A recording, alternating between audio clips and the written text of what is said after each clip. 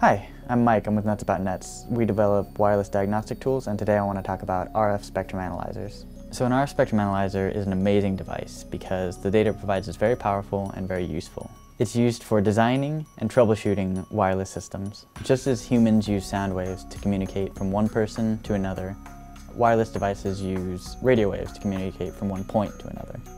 In order for a wave to move through a medium, in this case the medium would be air, energy is required.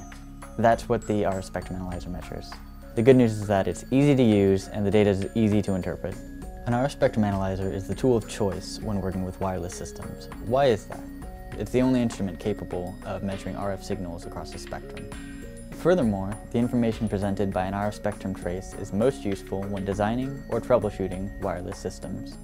Let's see an RF spectrum analyzer in action. An RF spectrum analyzer is similar to the radio we're familiar with in our cars or at home. If we tune to a particular station, also referred to as a channel or a frequency, our radio detects the RF signal currently being broadcast at the frequency we've tuned to.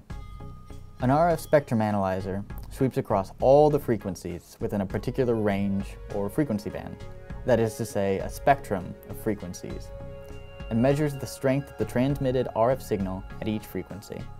The RF spectrum analyzer repeats its sweep over and over again.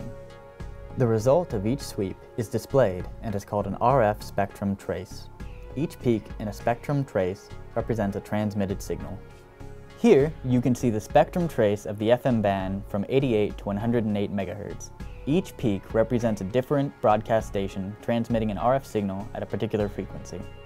Within the FM band, each broadcast station requires a license from the FCC to broadcast at a particular frequency. There are certain bands, for example the 2.4 and 5 GHz ISM bands, that do not require a license for broadcasting or transmitting RF signals. RF spectrum analyzers were first introduced in the early 1960s. Today, they come in a variety of sizes, from large bench-top models that weigh more than 30 pounds, to portable luggable devices that weigh about 10 pounds, to handheld models and even USB dongles, and costs range anywhere from tens of thousands of dollars down to just a few hundred. Since cost is no longer a barrier to owning an RF spectrum analyzer, it's a valuable addition to anyone's toolbox. Anyone who considers themselves technically inclined and who needs to troubleshoot RF problems or check for RF interference that may be degrading their wireless system or configure a wireless system should consider this device.